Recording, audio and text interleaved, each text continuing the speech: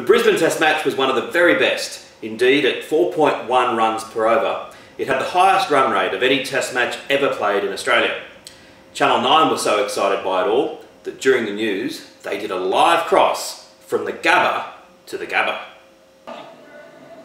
I'm joined live now by Neil Breen. Neil, what a victory for the Aussies today.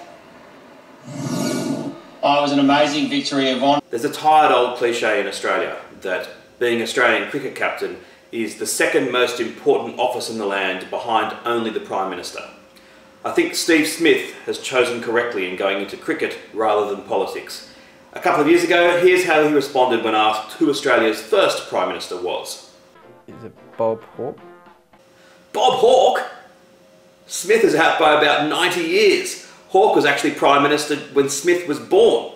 And it's not as though he's now slunk into history and become a figure of the distant past.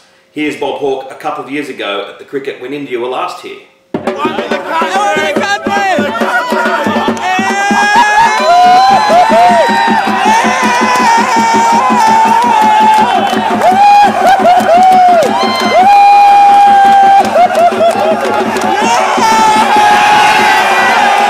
Makes you proud to be Australian.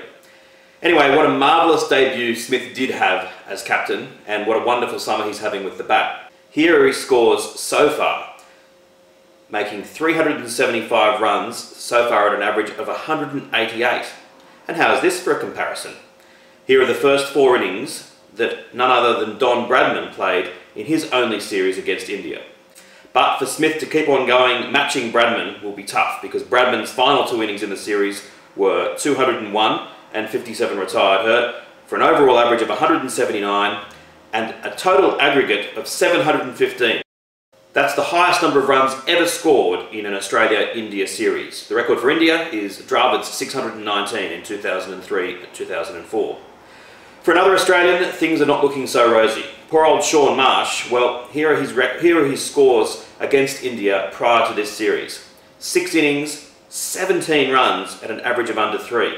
So even his 32 and 17 in this match were enough to nearly triple his total of career runs against India. As for Dhoni and India, quite simply, they threw this match away. When Australia only had 4 first innings wickets in hand and trailed by 161, India were in command. Then, bizarrely, they started sledging Mitchell Johnson and bowling bounces to him, prompting Shane Warne to make this extremely accurate prediction. He might just throw the bat here and get some runs very, very quickly, and then when he gets the ball in his hand, he might ruffle a few of these guys up too. Here's a pitch map of the balls they bowled Johnson at the start of his innings.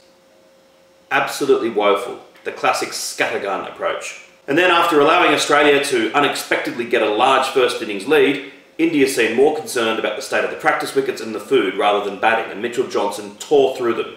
And in the midst of the collapse, Dhoni played this shot to Hazelwood. Oh, that's very close indeed. He's gone as well. What was he doing in this Dhoni? He's too early. This only his second ball. That's absolutely plumb.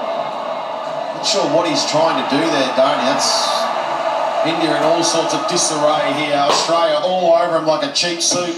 Dhoni's gone for a gozzer.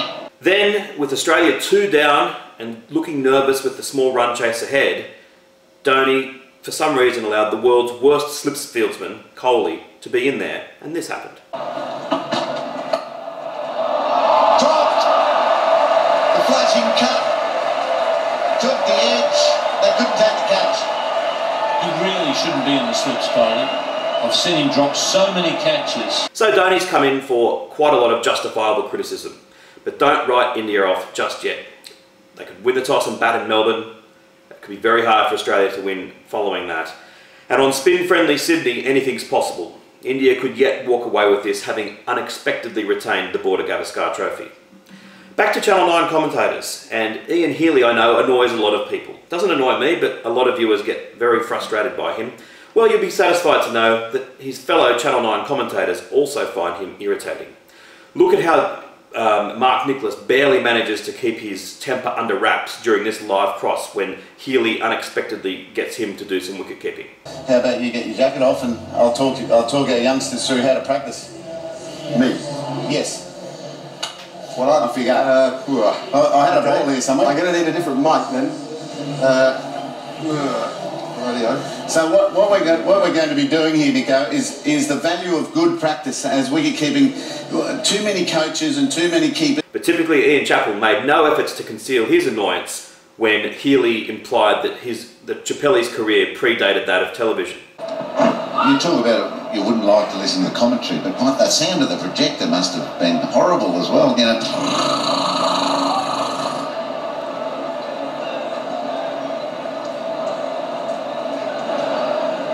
Ian, you with us? I'm concentrating on the cricket, not the rubbish, Heels. Finally, 4 quick points to finish. 1. What is Duncan Fletcher doing? India bowled 16 no balls during this match, which is absolutely crazy given the scrutiny that are now on them. It's guaranteed that they're going to continue to take wickets on no balls if they continue to overstep. Not to mention that 16 extra runs may have been the difference between them winning and losing this match. The worst culprit is Ishant Sharma. Have a look at him here. Get their teeth right into this game, he needs to. That's a big no ball. That's miles over. I think he should be focusing more on his front foot than on the quality of the food that he's receiving. 2. It's time to change the LBW law. If the batsman is hit outside the line of the off stump and the ball was going on to hit the stumps, he should be out, regardless of whether or not he was playing a shot. This rule confuses so many fans, and in this day and age of batsman-friendly wickets, it just needs to change. Have a look at this example here. Oh, that's an appeal worth while not out. Smith is correctly given not out, but surely it would be a better game if the rule made it that in this instance, where the ball was going to knock the stumps all over the place, that the batsman should be out. 3. Brad Haddin took 6 first innings catches in this match, prompting comparisons between him and the all-time great wicketkeepers. What I think this shows is that wicket-keeping statistics are absolutely pathetic. The catches that he took were all regulation. I'm sure all 11 of the Australians would have taken them, possibly not Shaun Marsh.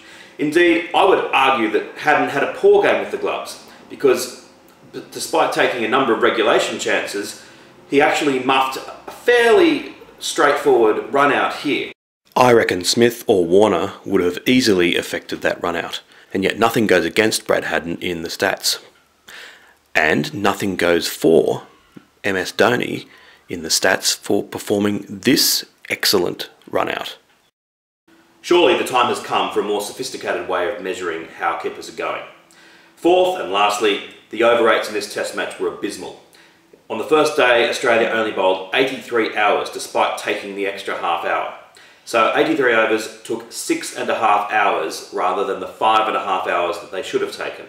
Effectively, the poor viewing public, who paid ludicrous amounts to go to test matches in Australia, paid all that money to spend an extra hour seeing absolutely nothing. But in any case, this test match once again proved that cricket is the world's greatest sport and test cricket is the best form of cricket. Please follow me on Twitter at IndiaInOz and subscribe to my channel if you'd like. Thanks for watching.